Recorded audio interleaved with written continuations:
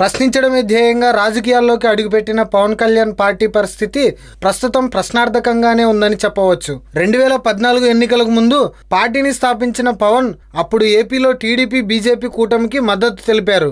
ఇక 2019 ఎన్నికల్లో మాత్రం ఖచ్చితంగా పోటీ చేసి తీరుతామని పవన్ ఇప్పటికే తేల్చి చెప్పారు.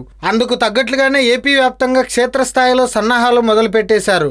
ఇక జనసేన పార్టీ 2019 ఎన్నికల్లో అన్ని స్థానాల్లో పోటీ చేస్తుందా లేక తమకు పట్టున్న అసెంబ్లీ స్థానాల్లో మాత్రమే బరిలో దిగుతుందా అనే దానిపై మాత్రం ఇంకా స్పష్టం చేయలేదు. ఈ విషయం పక్కకు పెడితే మెగా బ్రదర్ నాగబాబు మాత్రం తాజాగా ఓ ఇంటర్వ్యూలో జనసేన పార్టీ ఎంట్రీపై క్లారిటీ ఇచ్చారు.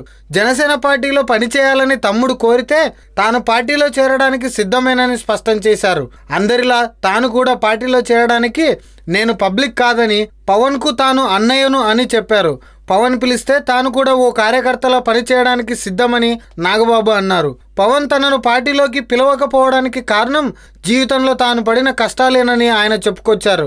ఇకపై తాను ఎలాంటి కష్టాలు పడకూడదనే పవన్ తనను పార్టీలోకి పిలవలేదని అన్నారు. జనసేనలో చేరడం వల్ల తాను పవన్కు ప్లస్ కాకున్నా పర్వాలేదు, మైనస్ మాత్రం కాకూడదని చెప్పారు.